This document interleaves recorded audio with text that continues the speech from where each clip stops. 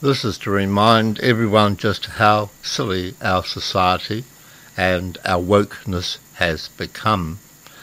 We shared with you previously the Real Estate Authority, the REA, how they said they were going to cancel real estate agent Janet Dixon's licence for 5 years because she would not take a compulsory Maori cultural course. Then the real estate company she worked for decided to terminate her contract. We couldn't share this with you at the time because it was important for Janet's lawyers to try and save her ability to earn a living. Thankfully, they were successful and she has been offered her role back. Her legal team has also ensured that Janet will remain licensed until the outcome of the High Court proceedings. The hearings will be in June, so she can keep working at least until the decision. Hobson Pledge supporters like you got in behind Janet. You're ensured that she wasn't forced to cave in the face of the Real Estate Authority's decision to go down the track of expensive litigation. Janet could not be more grateful to her lawyers and to you who made it possible with those donations to Hobson Pledge so a legal argument could be made.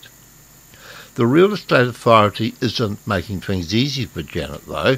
They've applied for what is called security for cost. This says they think that Janet won't be able to pay up if she loses. They claim that only Janet benefits from winning this case, dismissing the great public interest, including public support from the Deputy Prime Minister.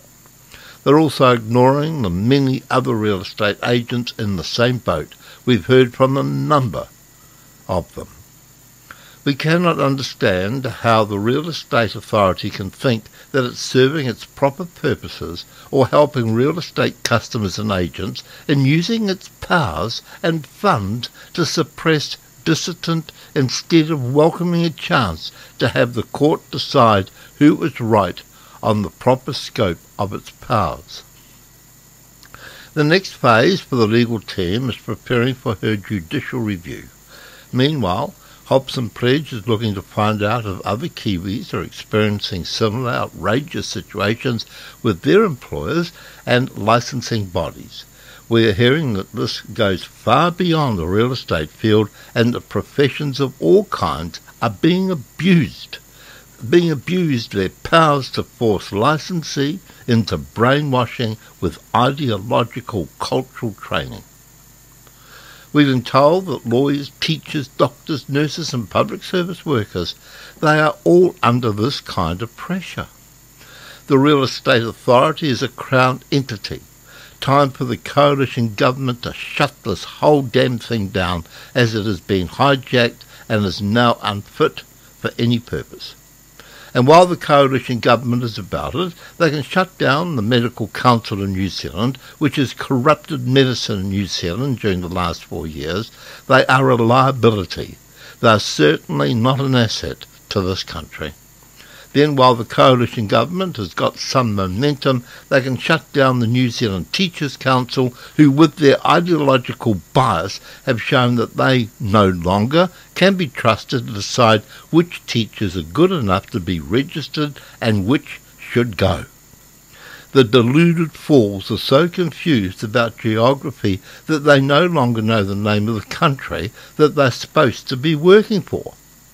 There's been a strong rumour that this year there will be 1.5 hours of training on the alphabet soup community. You know, that's the LBQT plus community thing. What on earth is happening to society when this ideological rubbish is forced down our throats by people who are driven to cement this nonsense along with a raft of misguided brain farts? A person is either buying or selling a house, and it doesn't matter whether they're black, white, brindle, whether they're straight, queer, gay, drag queen or whatever. The real estate rules are clear on standards expected by agents. Why do Maori and LBQT require special treatment? My answer to that is very, very simple. They don't. And most homosexuals agree they just want to carry on quietly and respectfully and live within society. It is the drag queens and the exhibitionists and those moku-wearing, green tiki-wearing Maori are causing most of our problem.